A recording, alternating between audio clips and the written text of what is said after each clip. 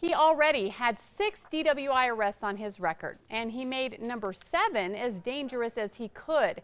The accused drunk driver took police on a wild chase, hitting speeds over 100 miles per hour through the middle of Gallup. Here's News 13's Rebecca Atkins.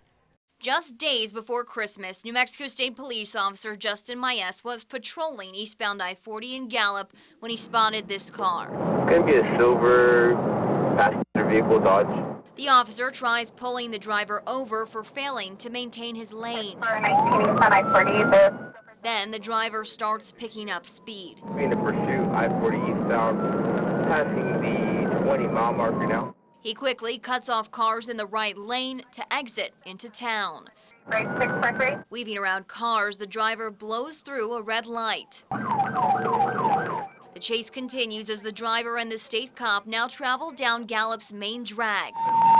Here over Munoz overpass and call. Nearly hitting this semi, the driver runs another red light. 491 northbound from Munoz, 10-4. And another. As the two continue speeding through town, they hit speeds of 117 miles per hour. The driver, identified as Winchell So, passes this driver on the shoulder. Driving in the median to pass traffic. There's no traffic in the left lane. The chase continues for almost another minute before So pulls off to the right. The officer says So hit a cattle guard before taking off on foot. He chased him until he finally surrendered about 300 yards from his car. Rebecca Atkins, KRQE, News 13.